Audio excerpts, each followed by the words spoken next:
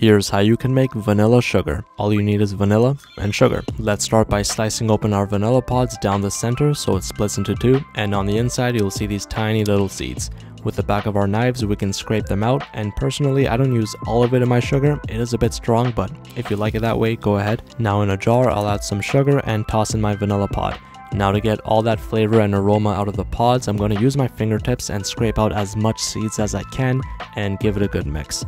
If you want more flavor, by all means add more seeds, and just make sure you mix and break everything apart so it's evenly coated.